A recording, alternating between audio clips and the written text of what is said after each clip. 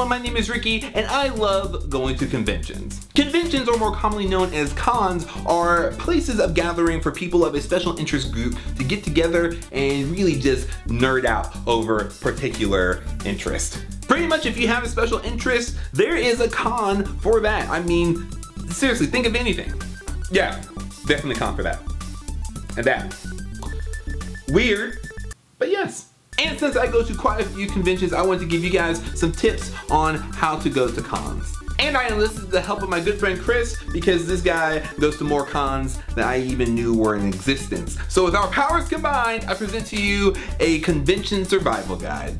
First things first, be prepared to walk 500 miles and then be prepared to walk 500 more.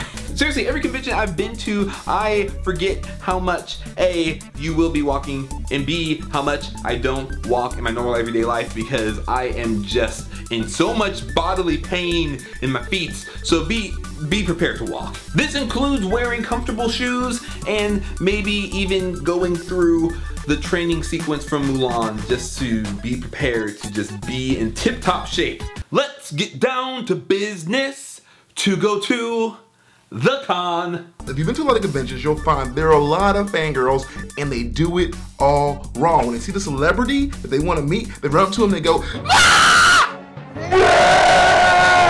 Touch, touch, touch, touch, touch, touch." To people that aren't those fangirls, it is rather annoying. And to the celebrity, it's still really annoying. So I want to give you a quick tip of how to properly fangirl. Hello, my name is Fangirl. Will you sign this, please? I like the things that you do. Thank you. Also, allow me to treat you like a human being and not an object of my affection. Would you like to go get pizza? The point is to not lose your mind. Do your absolute best to treat them like a human being and a person that they'll remember as being very calm and normal and not insane. I know I'm not your parent or your financial advisor, but I recommend that you budget the money that you're going to spend at a con. Most cons have a place called a dealer's room where you walk in and you'll see a whole bunch of cool stuff that will make you say, "Shut up and take my money." And oftentimes you are blinded by the awesomeness that you don't pay attention to how much debt you're making for yourself. Well, no, I'm all out of money. Guess I have to turn to a life of crime now.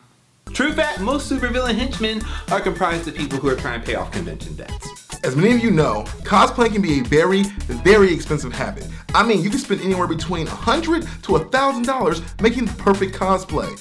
But some of us, we ain't got that kind of money. We ain't even got that kind of time. So I want to show you how to cosplay for $5 or less. Now, real quick here. You can either go with, I don't know, a character that doesn't wear that many clothes. Like the main protagonist in the video game Catherine, all he wears is underwear and some horns. You can totally make that happen for less than $5. Also, you can always be a mummy. Get some toilet paper, wrap yourself up, next thing you know, you're a freaking mummy, man. It's so incredible. You can also try Super Mario. All you need is a red shirt and some overalls from the thrift store. Boom, you're into money. Or you can go with my personal favorite, the T-shirt ninja.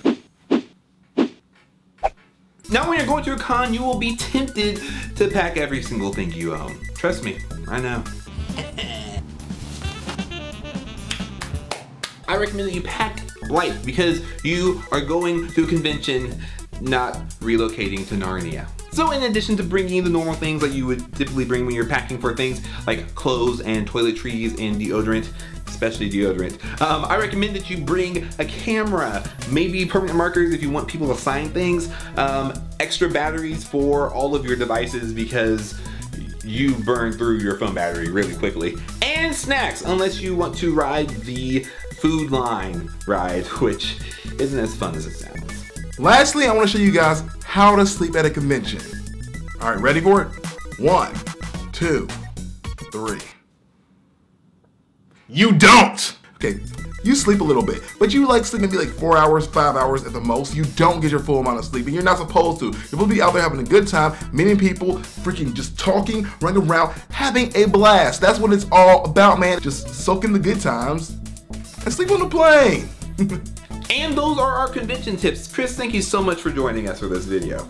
Thanks a lot, Ricky, and I hope this helps people. You guys can find me at CSandreas or Chris Sanders. If you've gone to a con before or have advice on how to go to a convention, let me know in the comments below because I am always looking for new conventions to go to. This video was partially inspired by SGC Convention.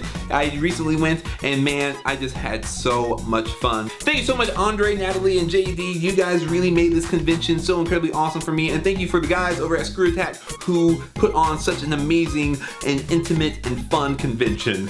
Way to go. Thank you so much for watching. My name is Ricky. I'm making fun nerdy videos every week. If you'll excuse me, I have some convention debt to pay off.